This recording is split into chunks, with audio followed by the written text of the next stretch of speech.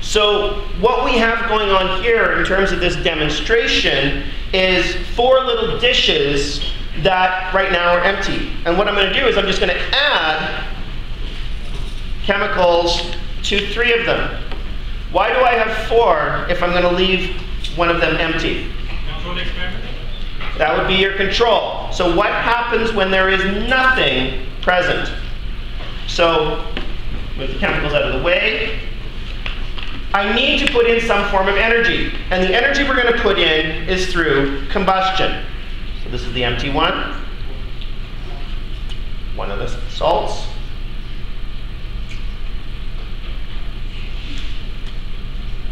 Okay. And since this is my fuel, I want to get it completely out of the way. So we've got 3 dishes here, empty, 1 chemical, 2nd, and 3rd. In terms of spectroscopy, which is a piece of equipment that observes the light being given off of the entities it's observing, we're going to do that to perform a spectroscopy using, while doing visible spectroscopy, we're going to use our eyes to see what's going on.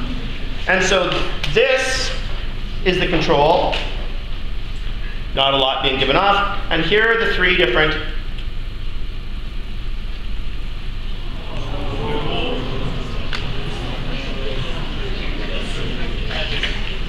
So it's fairly obvious that you can see the different entities that are present here. Okay, we have red, a yellow-orange color, and a green that are being given off in this emission.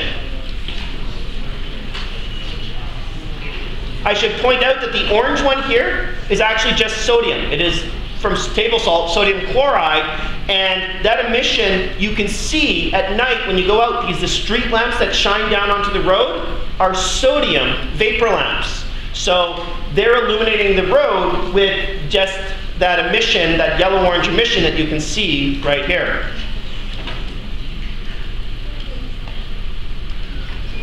And there we go.